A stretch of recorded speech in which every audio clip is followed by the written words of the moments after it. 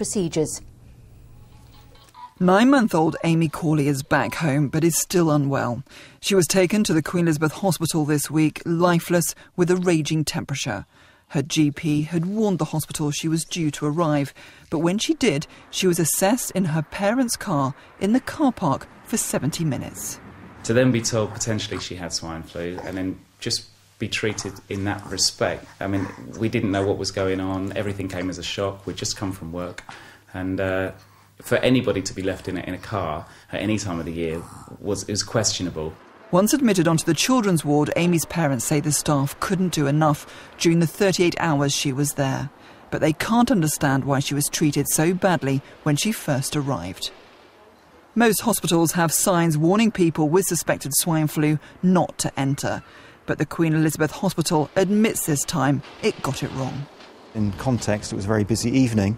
We were finding it quite difficult to unload our ambulances, but nevertheless, to have to examine a child in the car park of a winter's night is not ideal practice. And we will be looking very carefully at our procedures as a consequence of this child's experience. Amy's parents just want their daughter to get better. The hospital has promised to give them a copy of their investigation. Debbie Tubby, BBC Look East, Norfolk. 2 cousins from Essex have been extradited to Cyprus today to serve prison sentences for manslaughter. Michael Binnington and Luke Atkinson, who live in Whittam, failed to block the extradition in the High Court. They were passengers in a car which hit a moped 3 years ago. A Cypriot teenager was killed. 2 people arrested on suspicion of murdering a woman from Ipswich have been released without charge. In August, the body of Rosalind Hunt was found dead at her home in Victoria Street. 3 other people, a 15-year-old girl and 2 men, have already been charged with murder. The former Norwich MP Ian Gibson has told Look East he's still waiting to be told why he was sacked from the Labour Party. It's 6 months since Dr Gibson was barred from standing as a candidate, following revelations about his expenses. By his own admission, it's been a weird 6 months for Ian Gibson. One moment he was playing a key role in the Labour Party. The next, he was out of a job.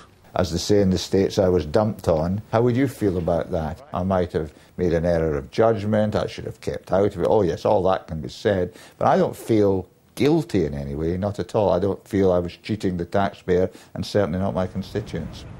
He was summoned before the party's so-called Star Chamber after the Daily Telegraph revealed that his daughter lived in his London flat for which he claimed parliamentary expenses. And after a 20-minute hearing, he was told he could no longer be a Labour candidate, so he decided to resign. Yet he still doesn't think he did anything wrong. Having my daughter living with me for the time that she did was quite important to me in many ways, coming out of that bedlam of the House of Commons and doing the things that I did and working at the pace I did. It was nice to come home and talk about normal things. But the argument was that you were using taxpayers' money to subsidise your family, your daughter and her boyfriend, to stay in your house. Well, that's right, and you just wonder, how many people have been involved in that in their lives when they've got a home. And have you yet been told why you were suspended from the Labour Party? I'm still waiting for the letter. You're still waiting to be told? I'm still waiting for the letter to be told in black and white. That's the standard practice, I thought, as part of your human rights. So, other than the phone call which you got the day the Star Chamber decided to suspend you, you have had nothing in writing? I have had nothing in writing at all. I've not heard anything more than just that 20-second phone call. How do you feel about that? Strange. I mean, usually, you would get a letter and ask for a letter at the time. He's once again backing political causes. He spoke at a recent climate change rally and he's involved with several charities. He told me he's been approached by other political parties, but he's no plans to join them yet. Andrew Sinclair, BBC Look East. The planning inspector leading a public inquiry into the dualling of the A11 in Suffolk has been travelling along the road today with objectors. An 8-mile stretch of the road is the last undualled section between Norwich and London. It is notorious for delays.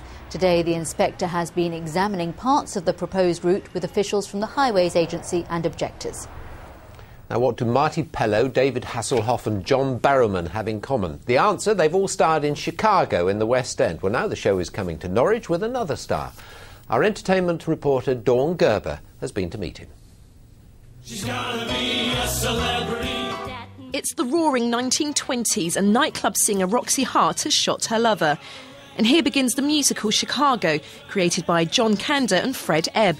Gary Wilmot, who's no stranger to the stage, has taken on the smooth-talking role of the lawyer Billy Flynn. I first saw Chicago, this production of Chicago in London when it first opened, with the fantastic Henry Goodman playing Billy Flynn, and from that moment I thought, that's what I want to do. He's a very slick talker, he knows the law inside out, has never lost a case, and that's the way I try and do it, hopefully without coming across too smug.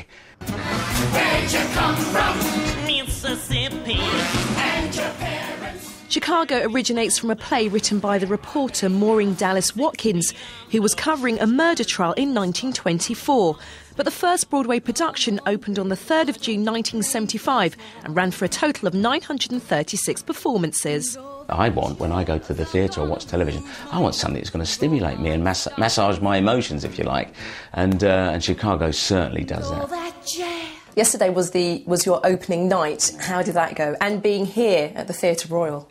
That was brilliant. It's brilliant. I've been here quite a few times now over the years, and it's always a great venue to come to. I always wonder when I walk on the stage whether I'm going to get a round of applause, and here I'm delighted to say that happens. You know, recognition is a wonderful boost for the evening, and just as a message to all the audience members for the rest of the week, a round of applause on my entrance is really, really good. Makes me feel good, and you'll get a better show as a result. You know. Gary, lovely to meet you. It's good to meet you too.